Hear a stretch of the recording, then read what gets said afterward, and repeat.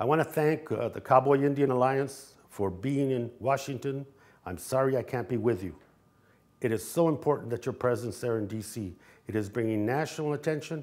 It is bringing attention of Congress to look at the issue of the Keystone XL in a different way, and also to impress upon this administration how important it is to reject the XL pipeline.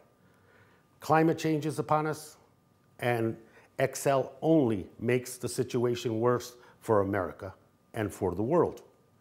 It is not about oil for America, it is about oil for export. It is a dirty process that is going to contribute to climate change and to the health and well-being of the American people.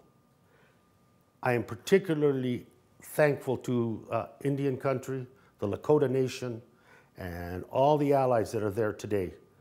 The first Americans are telling the rest of this nation the XL pipeline is something that is going to hurt the land we love, the legacy we have, and the history of what we're about. Your presence there is going to change the conversation. It is about Congress protecting the sovereignty granted to Indian country and nations. It is about Congress protecting and enforcing the treaty obligations that we have with Native peoples.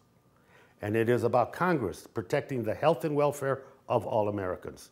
To meet those obligations, and for the administration to meet those obligations, the XL pipeline has to be rejected. Thank you. You have brought strength, you have brought attention, and you have brought a new force into the debate and into the struggle. We are also appreciative of it, and we want to thank the Cowboy Indian Alliance, because it is your strength and your momentum that is going to help us, all of us, stop this pipeline. Thank you so much.